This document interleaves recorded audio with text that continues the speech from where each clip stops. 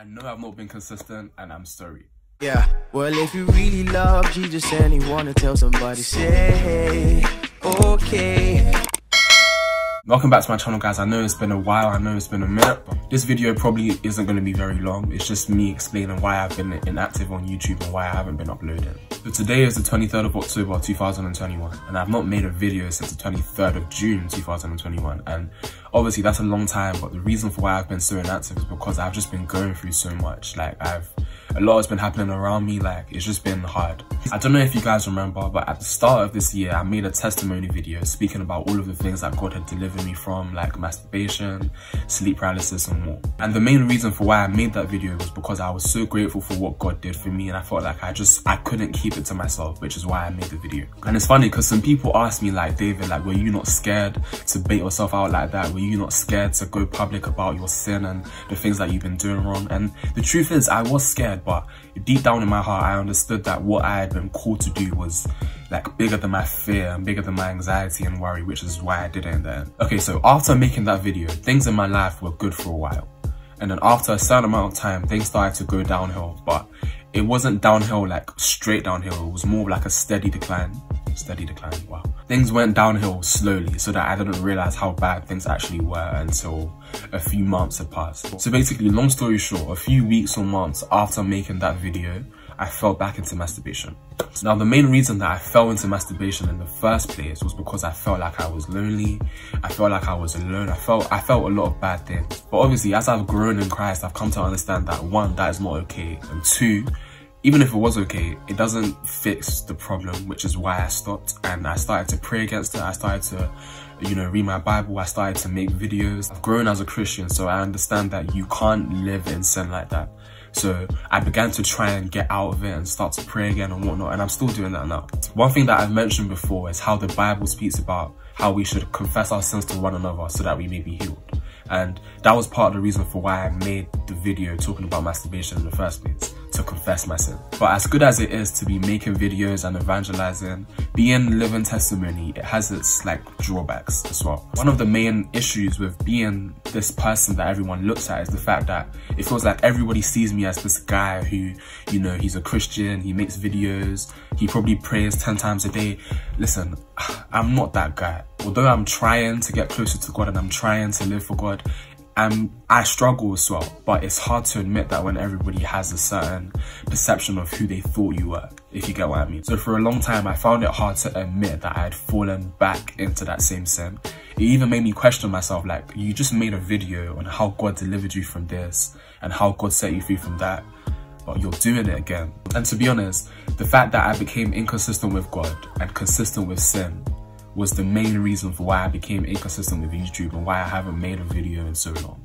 People who have struggled with lust or masturbation can understand me when I say that it's very hard to commit that sin and then try and do something for God. It will be very hard for me to be falling more or less every day and then trying to come and make a video talking about how good God is and all of that stuff. It's not easy. But guys, the fact that I'm here making a video today shows you that I've not given up. Do you think I can let the devil win? Come on. One thing that I've seen is that living for God at such a young age, like I'm 17, it's not easy at all. But just because it's not easy doesn't mean that it's impossible. There's not a single place in the Bible that speaks about this life being easy. This life is not easy at all. But we have God's love, we have God's mercy, we have God's forgiveness. I could sit here all day listing God's characteristics. We have everything that we need. We have each other. Some of the most important people that we have are our friends and our family. Like, I'm blessed to have the kind of friends and family that I have because they were the people to encourage me when I was down. They were the people to tell me to continue going when I didn't even really want to anymore. And if it wasn't for them, I definitely wouldn't be here making a video. The thing is with me is that no matter how busy I am, if I want to do something, I'll do it. Like, if I want to make a video for God or if I want to encourage people, it doesn't matter how many tests I have or how many exams I have. Like, I'm in year 13, I really don't have time like that, but if I want to make a video, I will make one. So the fact that I've gone this whole time and I've just been ghosting shows that things have not been good, but that stops now.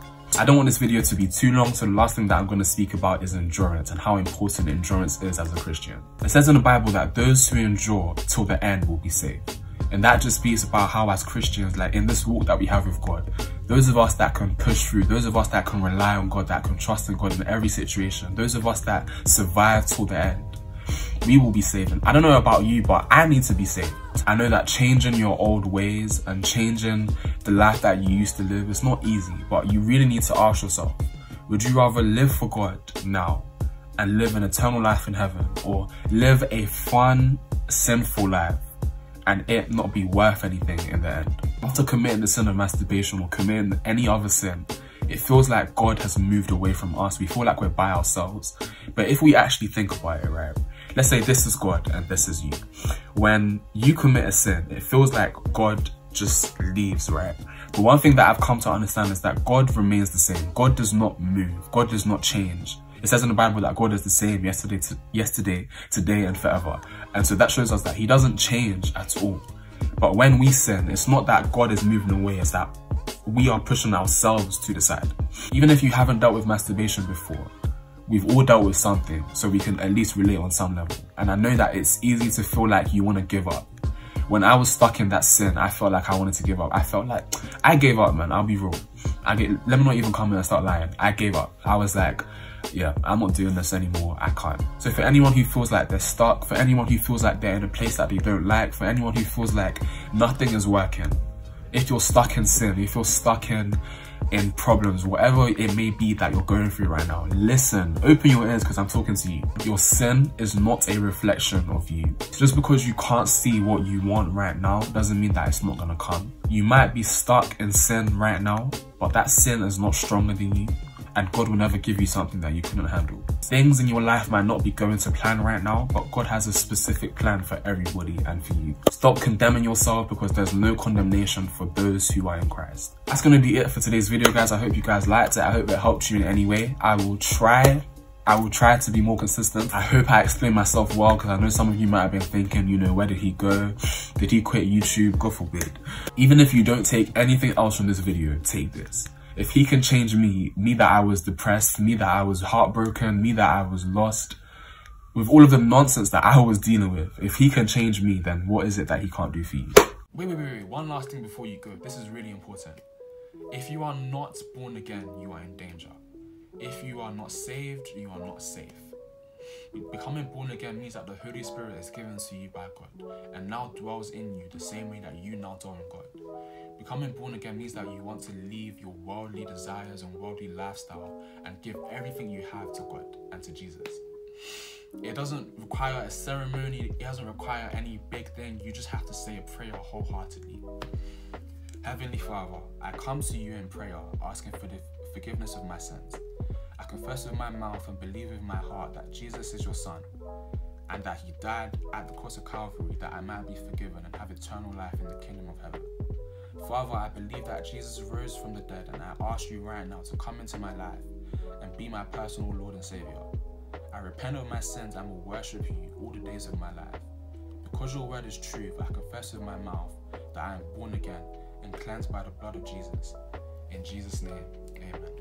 If you did that, I'm so happy for you, and you just made the best decision of your life. If you did, be sure to message me.